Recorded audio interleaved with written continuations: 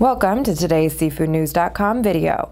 Red Lobster is changing their menu for the holiday season. Diners at the chain can look forward to the Ultimate Surf and Turf event, a limited time offer featuring old favorites like the classic Surf and Turf, as well as new additions like the Surf and Turf Feast, which features a grilled Maine lobster and sea scallop skewer, a wood grilled steak option, and a Norway lobster and shrimp loaded smashed potato. To read the full story as well as see a list of Red Lobster's new menu additions, visit SeafoodNews.com or click the Seafood tab in Comtel.